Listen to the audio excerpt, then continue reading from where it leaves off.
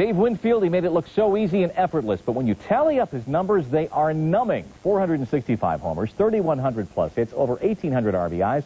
Dave Winfield retired today, just a bit player on the Indians last year, and his off-season rotator cuff surgery left him face-to-face with his 44 years.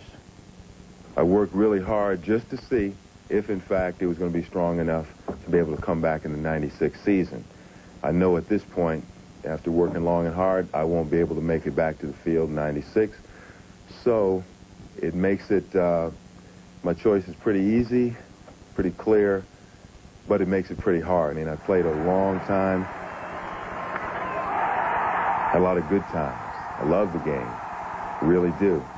But it's time to move on.